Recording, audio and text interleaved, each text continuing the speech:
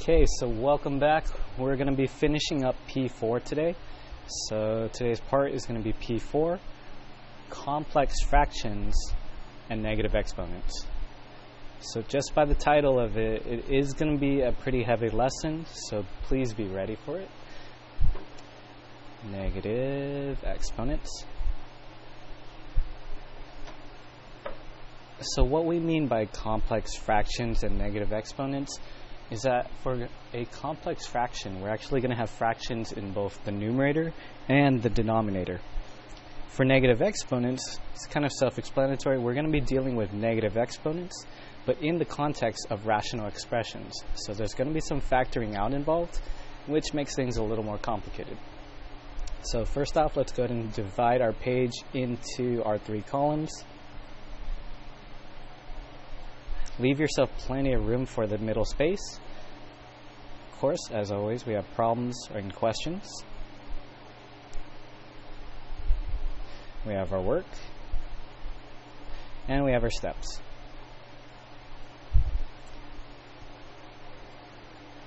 Okay, so the first thing that I want to make sure that you guys write down is that a complex fraction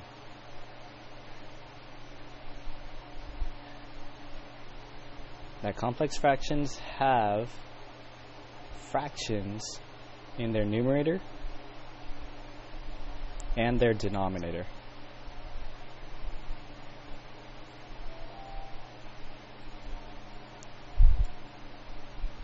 So really it's like a fraction and a fraction on top of a fraction, and it's going to look a bit messy, and our goal is to simplify it to reduce it into one fraction. So our first example is going to be a squared plus 1/2 all over 2 over a plus a squared over 2. Okay, so just looking at this, I know that I really want to get rid of all the fractions that I have in there so that I can start reducing it and simplifying it further. The only way I can do that is to combine fractions, just like we learned yesterday. So we're going to have to combine fractions up here as well as down here. Let me switch off the light, see if it's a little clearer. So looking here, the only denominator I have is the 2. So I know that I actually need to multiply the a squared by 2 over 2. Okay, I'm going to go ahead and zoom in to show the work a little more clearly. Down here, we have two different denominators. We have a and we have 2. What we realize is that our lowest common denominator is actually 2a. So for this one, I'm going to have to multiply by a over a, and this one by 2 over 2. Let's go ahead and rewrite our fraction now. So up on top in the numerator, we have 2a squared over 2 plus 1 over 2. That's going to all be over 4 over 2a plus a cubed over 2a. So we have our common denominators now, which means we can add our numerators just like you guys did. So let's go ahead and simplify that. I have 2a squared plus 1 all over 2. And then we have 4 plus a cubed all over 2a. So at this point, we really can't simplify any further. The only thing is to do is recognize, hey, we actually have a division problem. So we have a fraction on top divided by a fraction on the bottom. We worked with this about 2 lessons ago, and we know that we're going to have to multiply by the reciprocal. So I'm going to go ahead and set that up now. I have 2a squared plus 1 over 2 multiplied by the reciprocal, so it's now going to be 2a on top and then 4 plus a cubed on the bottom.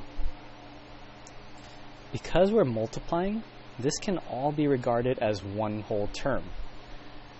If you'd like to rewrite it, feel free to do so. So we have 2a times 2a squared plus 1. I choose not to multiply at the beginning because it makes simplifying a lot easier, because we would end up factoring stuff out anyway. I'm going to rewrite this as a cubed plus 4 just to have powers descending. At this point, we're looking for something that we can cross out, simplify further. The only thing I see is our 2. Okay, so at this point, actually, I want to see this. Nope, I'm good. So we canceled out the 2, and we end up with a times 2a squared plus 1 all over a cubed plus 4.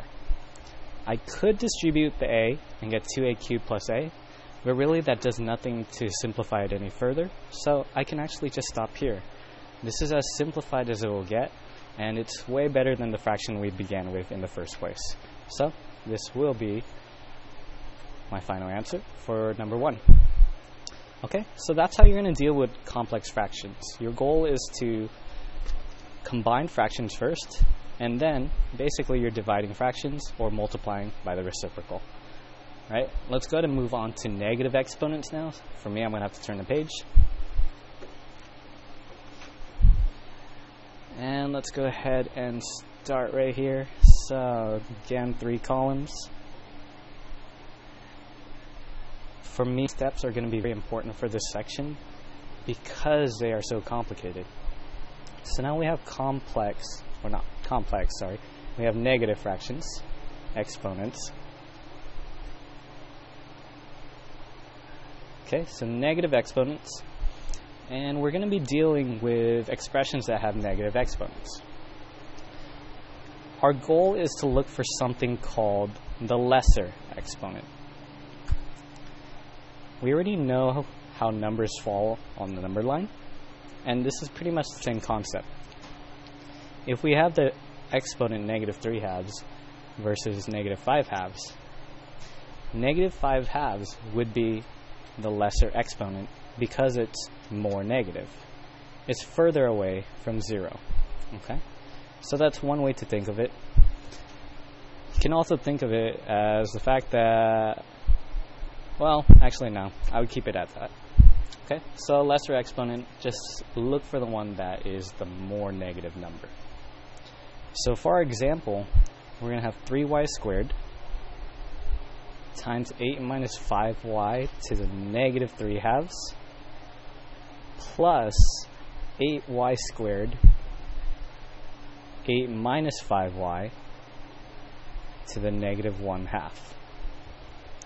Our goal for this problem is actually to simplify it so that we don't end up with addition anymore. We're trying to add these two together and simplify it into one big term, if possible. What I need to look for are my common factors. So I need to begin by factoring. I notice immediately that they both have a y squared that I can factor out. So I know for sure that part of my factor will be y squared. The other thing I notice is that they also share an 8 minus 5y. Difference is they have very different exponents. However, I can still factor them out. In this case, the negative 3 halves exponent is the lesser exponent. And you're going to see how when I pull this guy out, this one is also changed just a bit. So let's go ahead and take that step now. I'm going to factor out the y squared. I'm also going to take out the 8 minus 5y to the negative 3 halves. And this leaves me with a very long bracket inside. This whole factor taken away from this guy, or divided from this guy, leaves us with 3 as our term. Plus, over here, the y squared is gone, but the 8 is still left over. And we still actually have an 8 minus 5y. But what power is it?